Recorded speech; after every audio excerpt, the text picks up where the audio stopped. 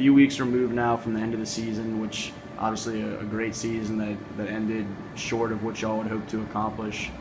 But have y'all had a chance to, with time to let all that sink in, appreciate the positives of the season yet, or is it still kind of a tough deal just remembering the end more than anything?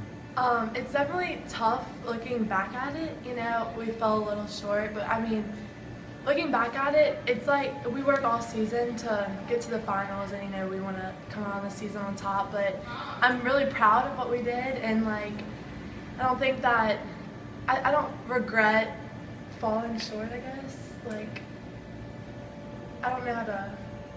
I think overall I'm super proud of like how much we've accomplished like throughout our whole entire high school careers, and I mean we just fell short at the end, but like it's really like accomplishing knowing that getting to the finals, because there's a lot of great teams in the state, so I think it's still a really good accomplishment. What are y'all gonna remember most about this last year? Okay. Is it just some of those things, or what else might stand out to y'all?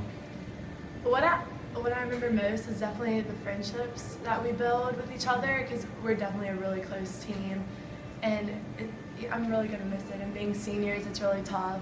and like we definitely stepped into more of like a leadership role this year as seniors, so for sure we're gonna miss that, and like just the whole entire team's gonna be so tough and like different next year not playing together.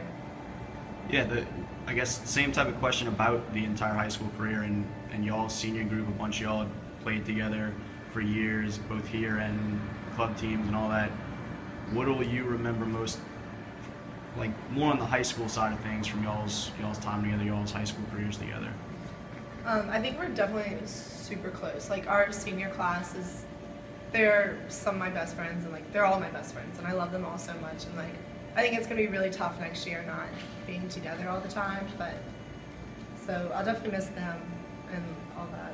Yeah, and I think that all of us I think a lot of us are looking at going to different colleges, and I think that's going to be tough, but like we look forward to seeing each other like during breaks and stuff like that. And we just made such great memories like through the past 4 years, and being so close to all of the seniors is such an advantage. I thought that we had all 4 years here, and it's just been an awesome time. So This is kind of similar, and it's not a question that I gave you like an exact heads up, but it's just something I thought of. How do y'all think some of the younger girls or coaches or whatever will remember y'all's group?